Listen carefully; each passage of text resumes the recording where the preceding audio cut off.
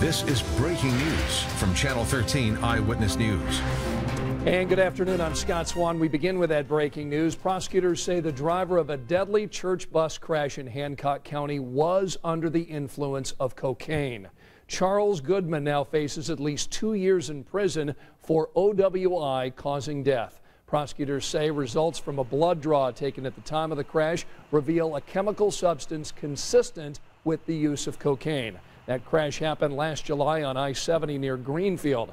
The church group from Gary, Indiana was headed to Dayton, Ohio when the 53-year-old driver said he fell asleep behind the wheel. Goodman was previously charged with reckless homicide and driving with a suspended license. That crash killed 6-year-old Jacob Williams and injured several others. An Indiana state trooper